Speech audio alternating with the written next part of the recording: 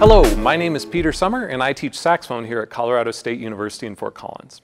And today I hope I can provide some helpful tips to help you prepare for your all-state band auditions, as well as any other auditions that may use this material from Foxman's Selected Studies for Saxophone.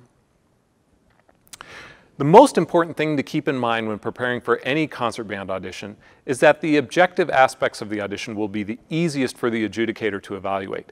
These aspects include steady tempo and accurate intonation, as well as the more obvious features such as accurate notes and rhythms. If the selection includes written articulations and dynamics, it is very important that we perform these precisely and consistently as well.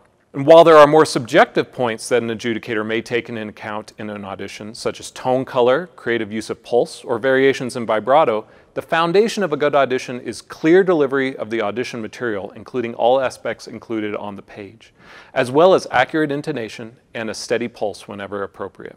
Now, even that may sound like a pretty tall order, but by keeping these clear goals in mind, it can take some of the guesswork as to what makes a good audition.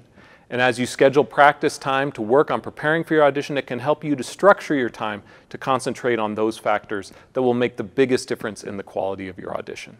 Now, with this in mind, as we're preparing the G minor etude on page 16 of the Selected Studies by Luft, we can relax a little bit in terms of the tempo. Here, the suggested tempo is for the dotted quarter note to equal 40 beats a minute, which will allow us to play even 16th note section with a lot of ease and grace. Also notice the marking dolce, which means sweetly, and think about how you might approach tone and vibrato with this in mind. I prefer to add vibrato on anything longer than an eighth note in this particular etude, which will mostly be the dotted quarter notes at the ends of phrases. Regarding articulation, be sure to think of the accents as breath accents as opposed to tongue accents. Use your air to create emphasis on these notes and avoid using a hard or harsh articulation to maintain the sweet character. Also notice the dynamic contrast in this etude, alternating between piano and forte characters.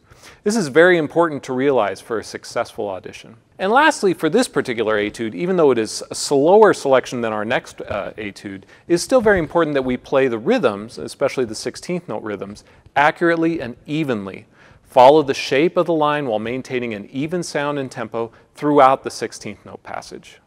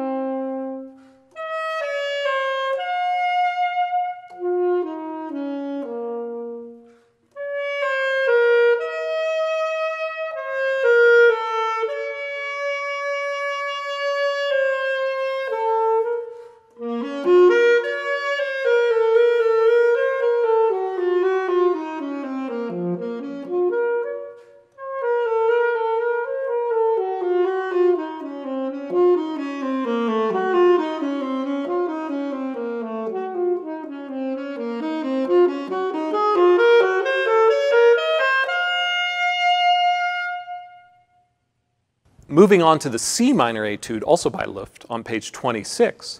Our initial focus should be on steady pulse while delivering accurate notes and articulations, as the rhythms here are pretty straightforward, almost entirely eighth notes. Rather than starting right away at the suggested audition tempo of quarter note equals 200, find a tempo that allows you to play the most difficult material comfortably and accurately.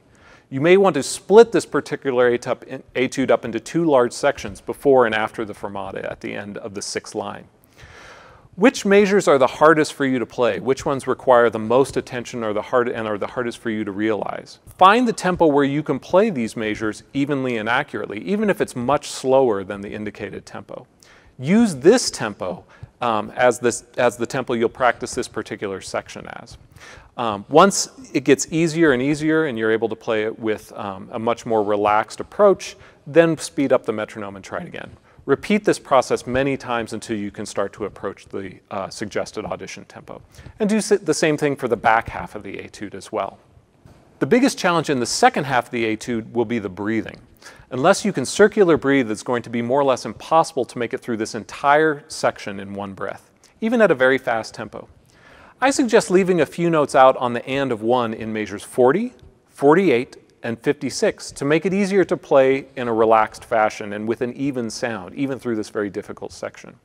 You can experiment with different locations for this technique as suits your abilities, but strive to use as few as possible while still being able to play with a great sound and even rhythm. Another option would be to play into a downbeat and then add time before continuing the line, taking a breath during this pause. But I prefer the option that I outlined because in a piece like this, it allows the pulse to keep moving and allows us to maintain the character of this particular etude. And then some final quick tips for this particular etude would be to use the alternate G flat key in measures 38 and 50, and the side B flat in measures 41, 42, 53, and 54. This will reduce the likelihood of sloppy technique as a result of cross fingerings or trying to slide between the keys.